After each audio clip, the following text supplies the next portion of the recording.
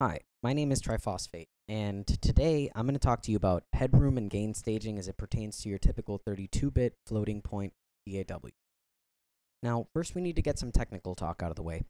Audio in your DAW is really just a mathematical representation of a wave, and it accomplishes this by taking measurements of this wave every so often.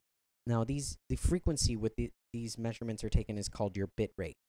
And a bit holds 6 dB of amplitude change of data, basically. So your bit depth is, in essence, it's the length of the ruler with which you're using to measure this wave. In a 16-bit system, that's 96 dB of dynamic range. In a 24-bit system, that's 144 dB of dynamic range. Now, I'll go ahead and get to 32-bit floating point in a moment, but first we need to talk about the noise floor. Now, the noise floor is basically along a signal chain, especially in the analog and the recording world. Noise is added on to the signal by every element in the chain, which has to be passed by the music in order to be heard over the noise. Now, let's imagine that in our particular recording, we have 18 dB of noise going on, and this is a 16-bit recording. Now, 18 dB is 3 bits, so of our 16-bit, we're left with 13 bits, which leaves us with 78 dB of dynamic range. On a 24-bit system, we would still have 126 dB of dynamic range. Now, let's get into the 32-bit floating point. 32-bit floating point is basically 24 bits of dynamic range calculated regularly, which is called the mantissa, or the basic value. Now, so you still have 144 dB in the first 24 bits of data. The remaining 8 bits are actually exponential calculations, so the result is 1,500 dB of dynamic range. Theoretically, it's almost impossible to clip in a 32-bit floating point system. But the problem arises when you try to bounce your track to a standard 16 or 24-bit PCM format. Anytime you've crossed 0 in either of those formats, you're clipping. And in essence, the peaks of your wave are being lopped off abruptly and causing distortion. Now, we don't want that. So for all intent and purposes, what you need to do is you need to imagine that your master fader is a 24-bit fader. And there's 144 dB of dynamic room here, and you can't pass 0, because if you pass 0, you're losing fidelity. Now, this matters because in modern music, we have a tendency to want our music to sound loud to compete with other music. Loud, thanks to a psychoacoustic principle, just sounds better. Now, that's fine. Everybody wants their music to sound loud and impressive, but we shouldn't compromise the quality of our music or our recordings to achieve this loudness. It's really easy, in fact, to make a good mix sound loud later, but it's not easy to make a loud mix sound good. So what I like to do is I like to imagine that there is a 3 dB tall man on top of my meter. And if I pass minus 3 dB, he's going to be crushed up against the ceiling and killed. So what I do is a technique called gain staging. And what you do is you basically, you know that you're going to be consuming certain amounts of room in your mix with certain elements. So when you start the mix, you need to basically preemptively leave space for the rest of your elements.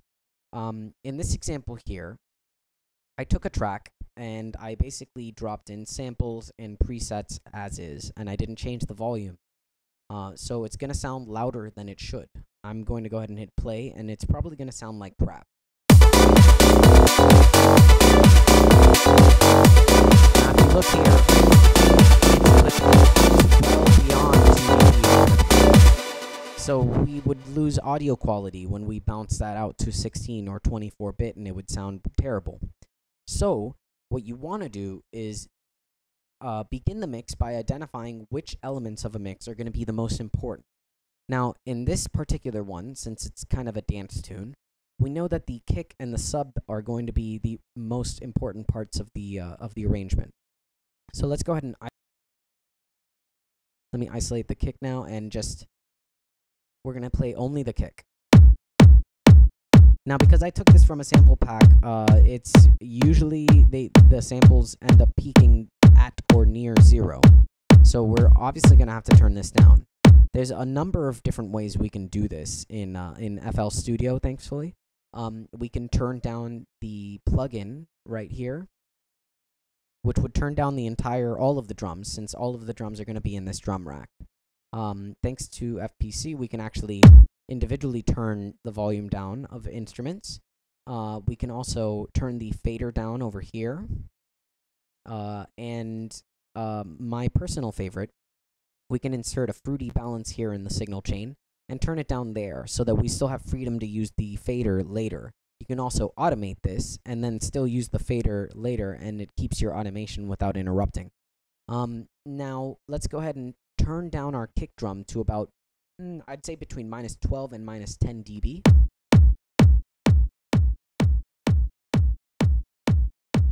Let me go ahead and pull up my meter. Okay.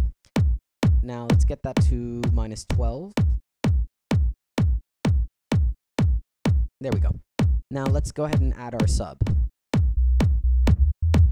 Now the sub, I'm going to put just slightly under the kick drum.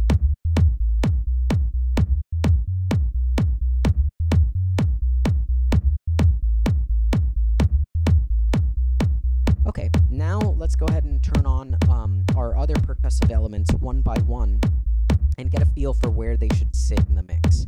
I'm going to start with the hat. And a funny thing about hats and most cymbals is that you can hear them clearly at very, very low volumes. So I'm going to turn this all the way down, and we're going to push this up until we can hear it. And already, we're able to hear it at -41 dB, which is ridiculously low. Let's go ahead and push it up some more. And because I know I'm going to have other cymbals going on, I don't want it to get too busy or loud, so I'm going to leave it at about -25 dB. Now let's go ahead and add in our next one, which in this case is going to be our ride. And we're going to pull that down. And we're going to go to make it sound about the same loudness as our hat cymbal.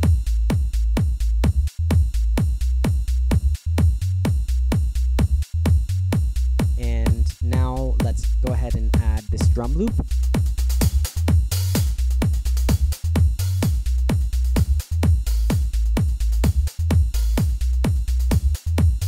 And pull it down until it sounds like it fits in with the rest of the cymbals.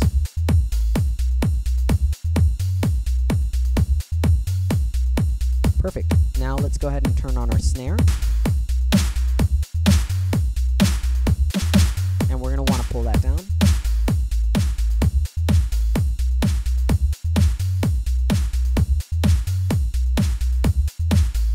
Now we're peaking at -16 dB. I can use a little bit more here, I think.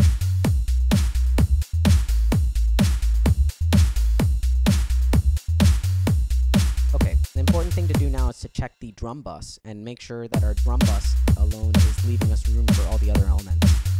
Our drum bus now is peaking at -8, which is actually a little bit loud. So I'm going to turn down the snare.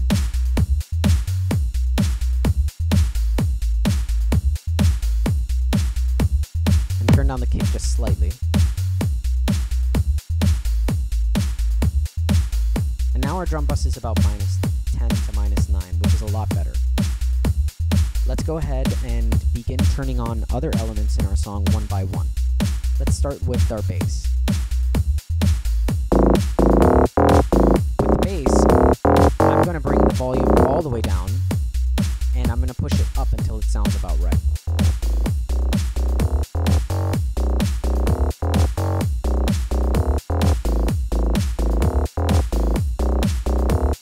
And I'm actually going to do the same for all the other musical elements. Let's start with these plucks. Bring the volume all the way down and push it up slowly until it sounds right.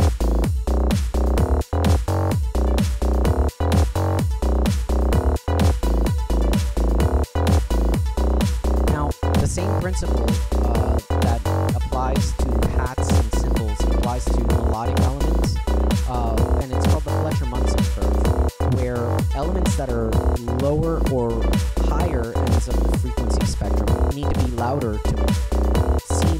they're the same volume as the rest. And this is because the human ear doesn't actually perceive all frequencies at the same volume. So the plucks at minus 21 dB actually sound as loud as the bass at minus 14 dB. Let's go ahead and turn on our next musical element and bring it all the way down.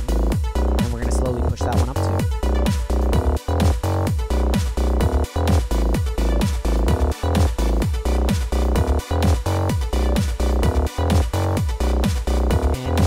Go. Let's check our master.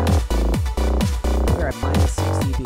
We still have plenty of room to add other elements to the track, and I've balanced what we do have. Now, if we really wanted to, we can go ahead and drop some kind of limiter in here and boost the volume and reach comparable levels if you want to listen to it at the volume that you would hear something on the radio, for example, or a CD. And compare there, and it'll give you an idea as to where your mix is. But basically, what you want to do is get a good, clean sounding mix before you try to get it to sound loud. It's more important to get it to sound clear, and the mastering engineer, which in my case is usually myself, will go ahead and make it sound loud later. You want to worry about the quality of the sound before you worry about the loud. If you like the video and if this helped you, go ahead and hit like and subscribe for more. And go ahead and check out my Facebook or my SoundCloud page if you get a chance, and I'll see you next time.